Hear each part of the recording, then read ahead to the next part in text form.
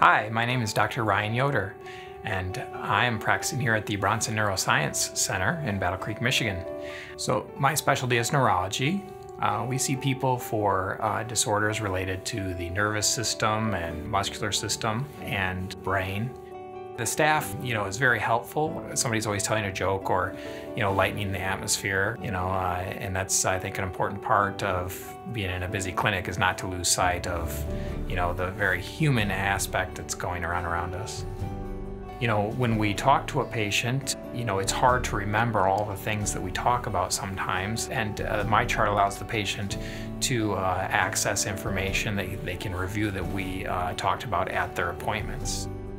Traditionally, it's been a field of making a diagnosis, but there was not very many things you could do about that diagnosis. But over the last decade or so, there's been so many new treatments that have come out and things that can be done that often are able to, measure and see people improve, and so, that's just a great thing to be a part of.